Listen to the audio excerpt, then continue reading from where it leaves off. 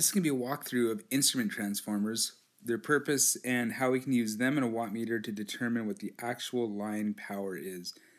Now this walkthrough is going to be on a purely resistive circuit. I'll be doing another circuit that has inductive properties in another video.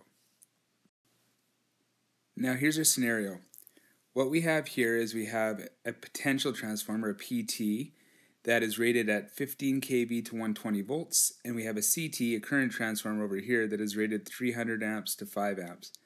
Now, PTs, or potential transformers, always have a ratio of something to 120 or 110 or 115, whereas CTs, current transformers, always have a ratio of something to 5 amps. So that way you know that on the secondary side, which is this side, that if I was reading 5 amps, I'd be reading 300 amps on the top side.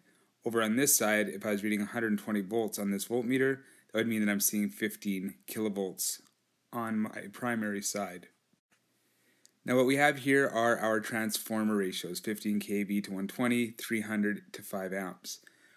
We can't really work with those transformer ratios. We have to go down to a mathematical ratio. So what we're going to do is we're going to take 15,000 to 120 and we're going to divide it into each other to get a ratio of something to 1. And we're going to do the same thing over here, and we're going to get our mathematical ratios. So here we have the potential transformer has a ratio of 125 to 1, and the current transformer has a ratio of 60 to 1. Now we have our ratios that we can use to determine what our multiplier is, which is this guy right there.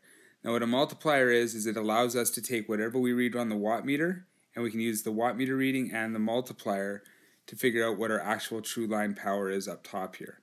Because we can't just throw a wattmeter up here. Sometimes you could have megawatts, and these wattmeters are not built to be able to handle megawatts. You'd end up experiencing what I've said in my last video, Kablazelflam.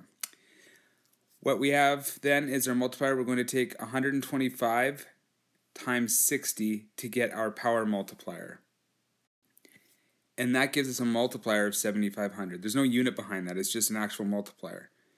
Now for a wattmeter reading, what we've got here is I've got a line voltage of 14.5 kV, and over here I've got 4 amps on my secondary side, so I don't need to worry about that.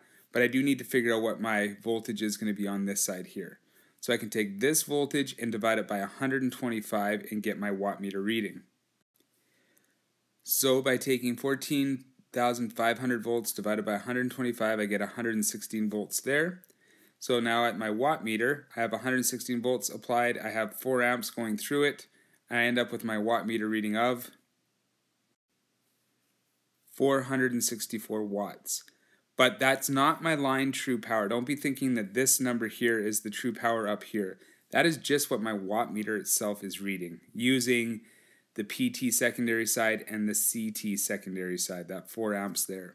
If I want to figure out what my circuit true power is, it becomes very easy. There's 2 ways I could do it. I could take this voltage and then I can take this current, step it up and get this current and go this voltage times this current to get my line true power. Or even easier, what I can do is take this power here that I'm reading on the wattmeter and use my multiplier, so I can go 464 watts times 7,500, and I would get my circuit true power on the primary side. That ends up being 3.48 megawatts, and that is our true power on our line side.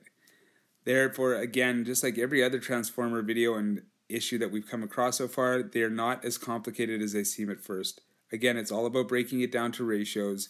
I determine what this ratio was mathematically. I determine what this mathematical ratio was. This ratio times this ratio gave me this multiplier. I took this voltage, I divided it by my mathematical ratio. I got my secondary PT voltage. I take that voltage and I multiplied it by the secondary CT current, and I got my wattmeter reading. And I took my wattmeter times my multiplier, and I got my actual circuit true power. In an upcoming video, I'll show what happens when we throw a power factor in there. Again, not as tricky as you would think, but something you got to watch out for.